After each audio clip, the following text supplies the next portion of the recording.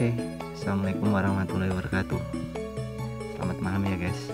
Ini pada kesempatan kali ini saya tidak melakukan servis TV ya guys. Dan beberapa minggu ini tidak menerima servis ya karena ada kecelakaan kecil sedikit kemarin, kena gerinda guys tangannya. Doain ya, mudah-mudahan cepat sembuh dan bisa beraktivitas dengan normal lagi ya. Oke, ini hanya sekedar uji coba saja ya guys. Nanti bisa jadi panduan memilih Softstar. Di sini saya akan menguji dua buah alat yang sering digunakan untuk Softstar TV. Kalau buat pertama on kan TV, biasanya para tukang servis memilih dua alternatif menggunakan elko. Ini saya ada elko 400 volt 220 mikrowatt dan resistor kapur 20 watt. Ini saya mau uji coba saja guys. Di sini ada voltmeter dan frekuensinya. Nanti sebagai contoh ya, sebagai hasil dari Softstarnya, angkatannya di sini nanti akan terlihat dimulainya dari berapa Softstarnya, akan dari voltase berapa dia akan Softstar naik misalnya dari 100 210 baru naik sampai, lalu di sini tegangan di rumah saya 223 ya guys, dari dari alat voltmeter digital dan frekuensi ini ya guys. Ini saya menggunakan juga untuk sederhana saja ya, untuk tes arusnya. Nanti bisa kita melihat arus dari input dan output setelah melewati dua Softstar yang akan kita gunakan ini ya. Mudah-mudahan menjadi pilihan alternatif ya. Kalau untuk harga di sini air kapur harganya berapa ya, lupa. Air kapur biasanya per bijinya ini 3000 sepertinya, 3000 20 watt dengan 10 mikro ini harga 3000. Kalau untuk kapasitor elko ini dengan voltase 400 volt 220 mikro, di daerah saya harganya 10k ya, 10.000 ya, selisih harganya separuhnya tidak ada. Ini merek Nikon. Ini bisa nanti kita lihat hasil Softstarnya naiknya dari tegangan berapa dan konsumsi dayanya nanti berapa. Dan beban saya sudah menyiapkan ini 3 beban yang saya gunakan.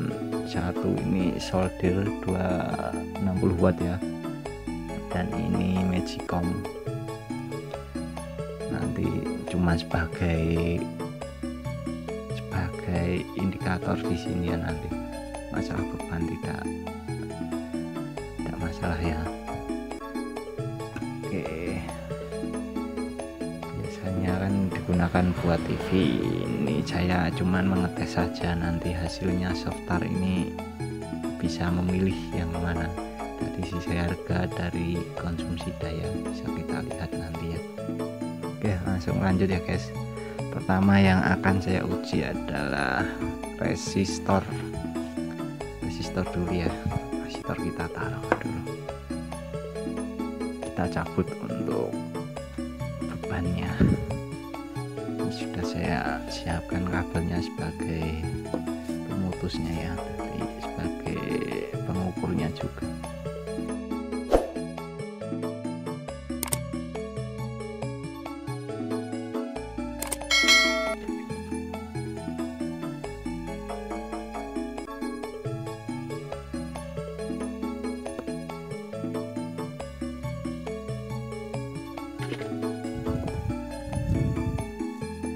Oke ya guys, ini sudah saya kasih soft startnya.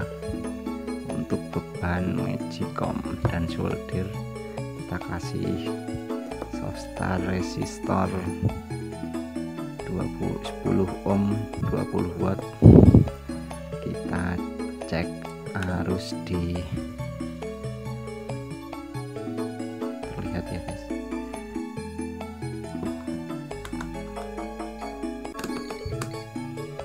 kita kasih di 20 ampere. Terlihatkah?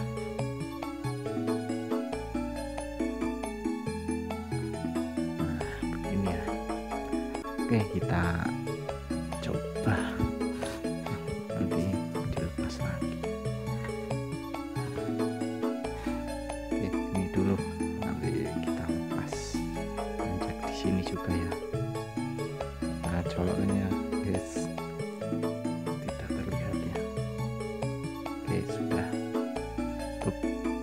Untuk soft start yang di input sebelum ke resistor ya, kita cek berapa arusnya, kita colokkan. Oke, magicom on, ini sudah on. Tadi pertama kita coba lagi 0,37 konsumsi daya sebelum melewati soft start. Kita perhatikan di voltmeter digitalnya ya, angkatan softnya dari voltase berapa ya, kita perhatikan 206. Oke ya, di sini tegangannya jadi turun, yang sebelumnya tanpa ini 223, sekarang menjadi 218. Arus masih 0,37. Sekarang kita pindah ke sini ya.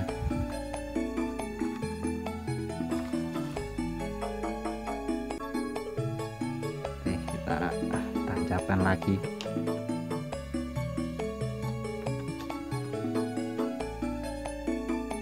Masih 206. Tegangannya masih 218-17 ya. Konsumsi masih tetap ya. Kita perhatikan di sini juga ya, angkatannya berapa. Tetap ya, angkatannya stabil, tidak berubah, 0,38.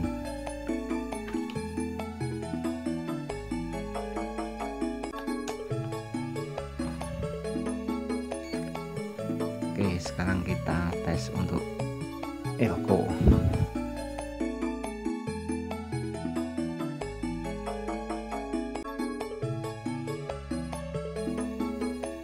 Untuk arus AC kapasitor elektrolit bebas ya, mau plusnya dulu atau minusnya dulu, tidak jadi masalah. Untuk di arus AC, kalau arus DC tidak boleh terbalik ya. Kalau untuk AC bebas, karena arus bolak-balik. Kita cek di sini.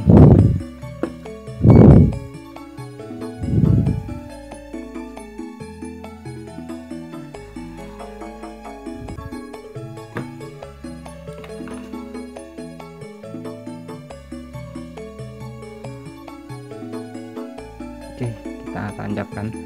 Tadi arus 0,38 menggunakan resistor, dan tegangan softnya dari 206. Sekarang kita perhatikan untuk multi digital dulu ya guys, kita perhatikan.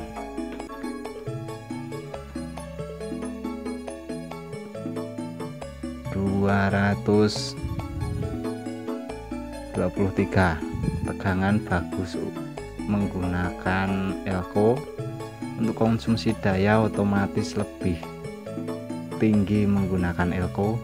Ini 0,39 guys, 0,39 ya, bukan 5 itu, 0,39, 0,38, selisih angka 1. Kalau yang menggunakan resistor tidak sampai angka 9 ya, cuman sampai mentok angka 8. Kalau ini sempat menyentuh angka 9. Untuk VCC karena otomatis jika voltase tinggi otomatis konsumsi daya semakin tinggi ya. Kita pindah ke sini, output dari kapasitor berapakah.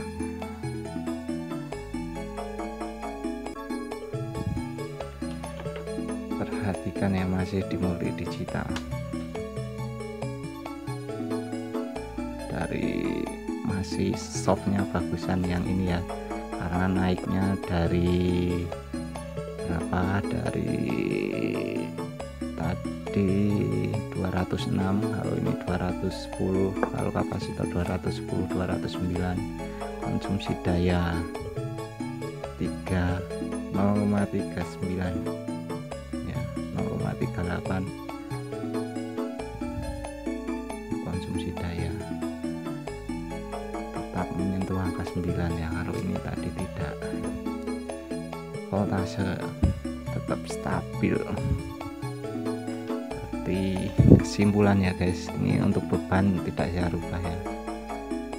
Berarti untuk soft start, untuk angkatan yang bisa digunakan, saya cenderung yang ini. Cuman kekurangannya voltasenya turun ya,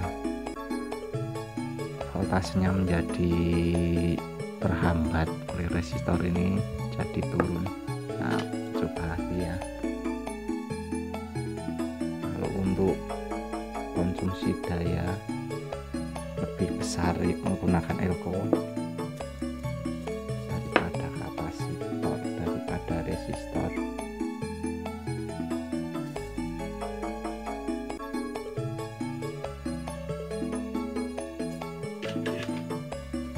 Tapi tegangan agak drop begitu ya guys ya, karena memang dihambat ya.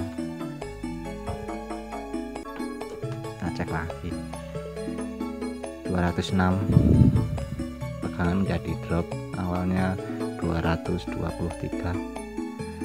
Konsumsi daya tetap 038. Kalau ini sampai menyentuh, kalau kapasitor menyentuh 0,39, tegangan drop, otomatis konsumsi daya juga turun ya, gitu ya guys. Untuk pengujian oke. Kesimpulan, jadi kesimpulannya menggunakan resistor itu baik ketika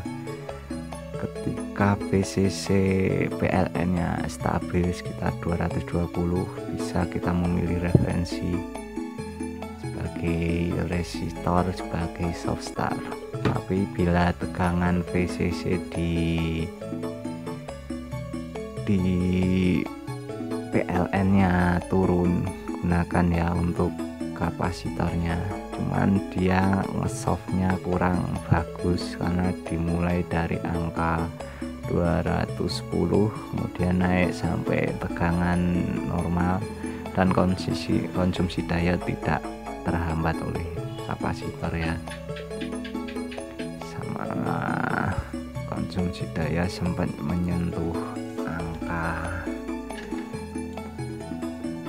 0,39. Sekarang kita pastikan tanpa soft start konsumsi daya asli berapa.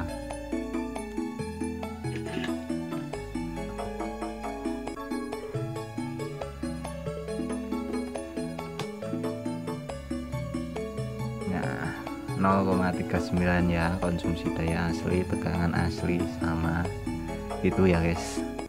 Anda bisa menyimpulkan sendiri mana yang bisa Anda pilih antara memilih soft start menggunakan kapasitor atau resistor ya. Untuk tegangan yang drop dari PLN sebaiknya menggunakan kapasitor, kalau drop tegangan dari PLN bagus gunakan resistor karena konsumsi daya juga turun, gitu ya. Ya, cukup sekian dari saya. Apabila banyak kesalahan saya mohon maaf yang sebesar-besarnya. Akhir kata, wassalamualaikum warahmatullahi wabarakatuh.